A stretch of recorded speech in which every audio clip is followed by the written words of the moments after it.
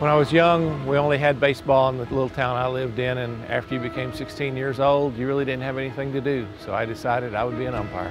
Well, I was in Tennessee, and there wasn't any USSSA as far as I knew, and left a town of 5,000 where I grew up to a college town of 50,000 to the big city of Houston with 5 million. Called and found the nearest ballpark to where I was living. Got out of the car, walked up, saw a bunch of these red shirts.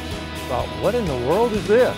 I'd never seen a USSSA umpire or program. But went to the ballpark, obviously auditioned. A week later, I'm out on the field. Rules weren't that much different. And as they say, the rest is history. That was 30 years ago.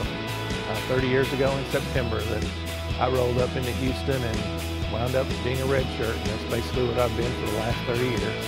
Well, of course, the major one is going to the World Series in 1984 in Indianapolis, Indiana, and freezing a couple of nights there. It was in September, but it was still really cold. And being chosen by your peers to go up, and then also being with that level of folks.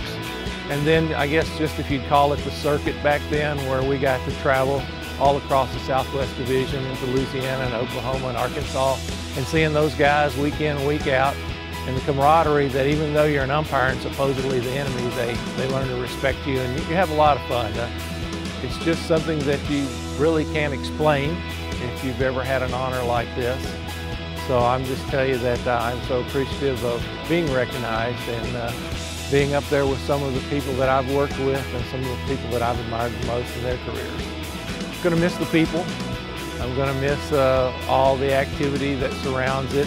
I'm going to miss that feeling that you get when you step out there, even if it's a league game, for that first pitch and kind of getting things underway. I'm going to miss the anticipation of what might happen tonight that's stranger than has ever happened before. So that's probably going to be it. It's just the camaraderie with the folks, being out there with the people, and of course the exercise and all those things that come along with it are just an added benefit.